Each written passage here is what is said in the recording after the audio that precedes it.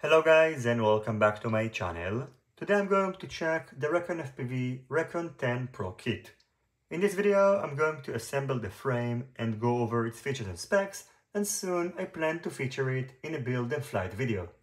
First of all, in terms of packaging, inside the box you're getting the assembly guide, 2 sets of carbon fiber arms, 2 side supporting arms, 2 25 cm long RekonFPV branded battery velcro straps, all the needed screws, standoffs and nuts for assembling the frame, a sheet of RekonFPV stickers, the bottom, middle and top carbon fiber plates, the FPV camera side plates, anti-skid battery stickers, and 3D printed TPU parts that will enable you to mount on the drone and action camera, the DJI O3 and standard air units, the VTX and radio receiver antennas and a GPS unit, a self-powered buzzer, and an FPV camera.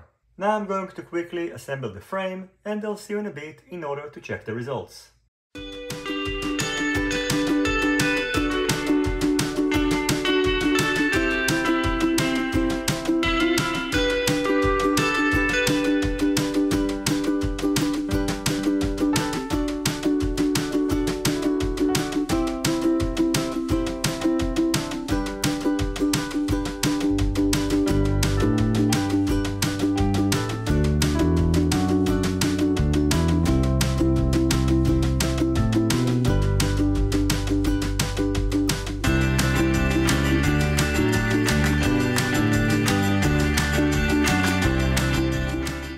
Now, as you can see, the Rekon10 frame is assembled. Assembling it was quite simple, and the main thing that you need to pay attention to is that the smaller 18mm standoffs should be located on the back side of the drone and not over here as indicated in the product page. In terms of features and specs, the wheelbase of the frame is 455mm and it features a wide X pattern. The thickness of the front carbon fiber arms is 7.5mm. The back arms are a bit thicker and their thickness is 7.8mm. It supports motors with a mounting pattern of 19 by 19mm. The thickness of each supporting arm is 4mm and it weighs 20.7 grams.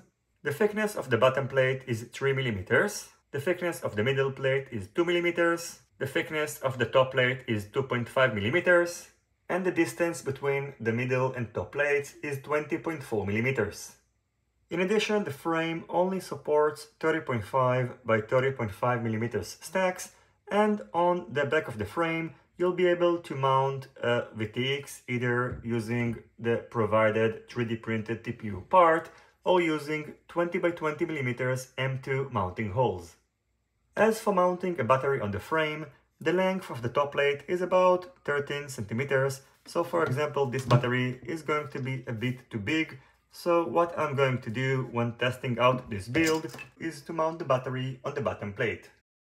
Finally, in terms of weight, the Rekon10 Pro frame weighs 363.5 grams, including most of the 3D printed TPU parts.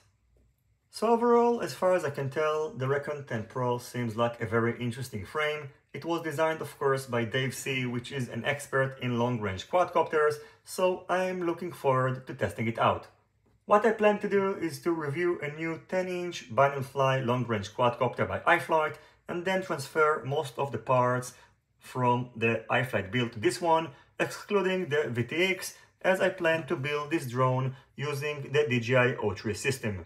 Hopefully things are going to work out well, and I expect this review to be out in the next couple of weeks.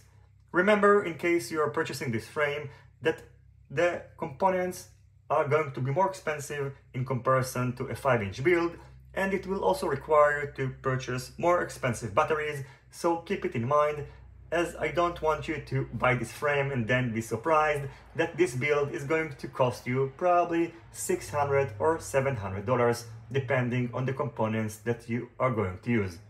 Anyway, that's going to do it for this quick video. I wish you all happy flying, and I'll see you soon on my next videos. Goodbye.